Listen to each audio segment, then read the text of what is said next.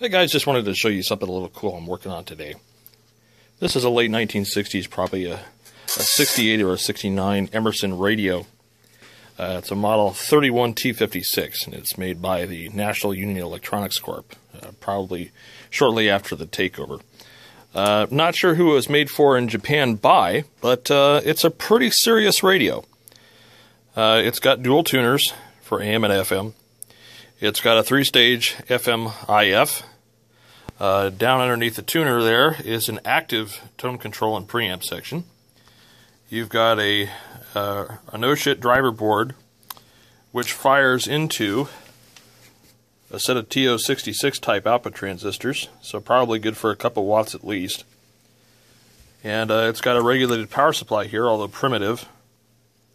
And it's a pretty well-built thing. It's an all-metal chassis. You can see the power transformer there is sizable for a radio. Nice simple controls up front. And I just got done recapping it, and so what I want to do now is hook a speaker up to it and see how it's working. And then if it works well, then we can work on the alignment and stuff. So let's get a speaker hooked up and see what it sounds like. Alright, so we got our speaker hooked up back here, which is actually a CTS driver from a Bose 901 Series 1. Supposed to be pretty good full range. We've got our chassis, we've got our primitive FM antenna, so let's see what happens. That sounds like AM. And I got nothing. Nothing but noise.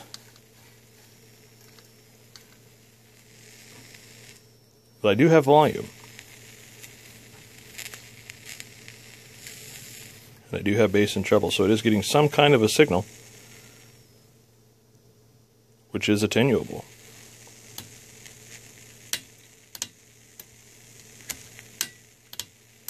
Okie dokie.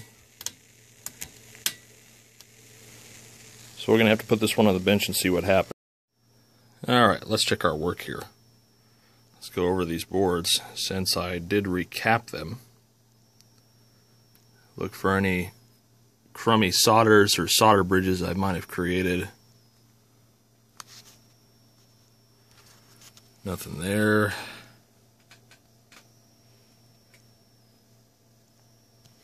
Jitter. Sorry about that, folks. Nothing there. Let's look on the tuner board since I did a lot of work here. Focus. That area there looks questionable. I need to check and see if there's things there that should be soldered that aren't. And the regulated supply looks okay, which makes sense. I think the problem's in the radio. Reason why I say that is because I've got adjustable static and adjustable tone for the statics. I can make the tone more hissy, more rumbly, whatever. So let's look here in the radio and see if any of my work I previously did is the reason for its fuck-up. Problem with recapping things is oftentimes if you get interrupted or something, you don't remember things, or if you're like me, sometimes I get absent-minded and I'll bridge two connections together without knowing it. So let's take a look at this area up here, and let me do some tests and stuff, and then we'll see where we're at. Who knows, it might actually be part of the regulated power supply that's putting out power to the tuner, which I think is supposed to be about 12 volts. We'll see. Sure enough, I found the problem. I made a mistake, and I severed a foil trace when I was replacing a capacitor. See there next to the number 5? Hey, look!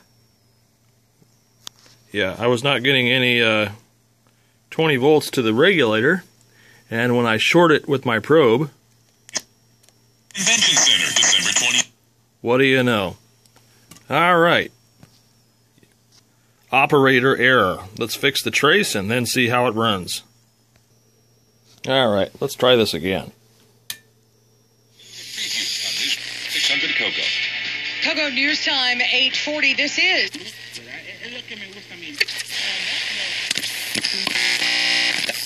south all the way over to Seaport Village. You get... After I know... God, come on. I've got to maintain.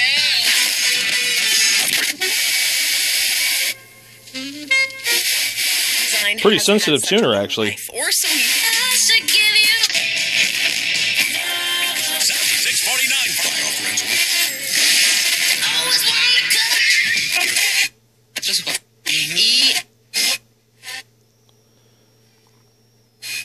All right.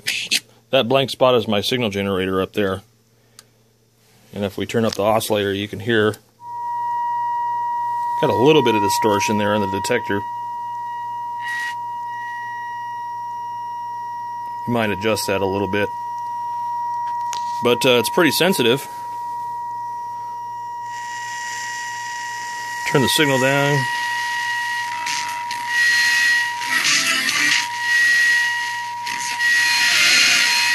Pretty selective for the most part. So yeah, pretty cool little thing. I think I'm going to align it and then put it back in the cabinet and see how it really sounds. So before I put the back on, check this out. An Onkyo speaker. And the cabinet is sealed and dampened. And the back is also dampened. So this is really designed to be a hi-fi thing. This wasn't a cheapie. So let's put it together and see how it really sounds. Can't wait. Alright, here she is all reassembled. You can see it's a pretty slick looking table radio. I like it. Kind of reminds me of my Sony up there. You remember that one. So let's listen to how it actually sounds. Now I won't be able to stay on stations long because of the whole copyright thing. So bear with me here.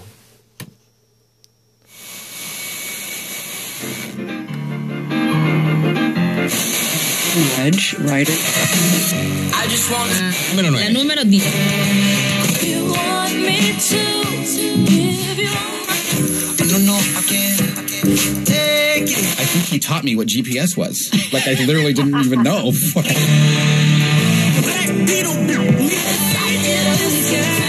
So far, beautiful. Pues será así la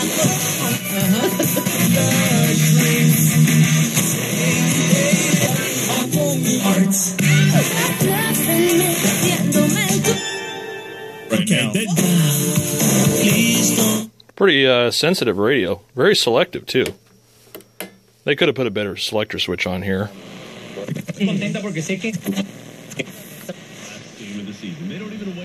There's KFI 640 LA, Don't have a good 600 at San Diego, 570 LA, 540. So yeah, this thing is young woman too. this thing is in really good shape now. I think you're going to like that. That gives my Sony a run for its money in the radio department, but Sony I think sounds better. Anyways, hope you guys enjoyed watching the video. I'm going to pile more stuff out here soon when I get a chance. Thanks for watching.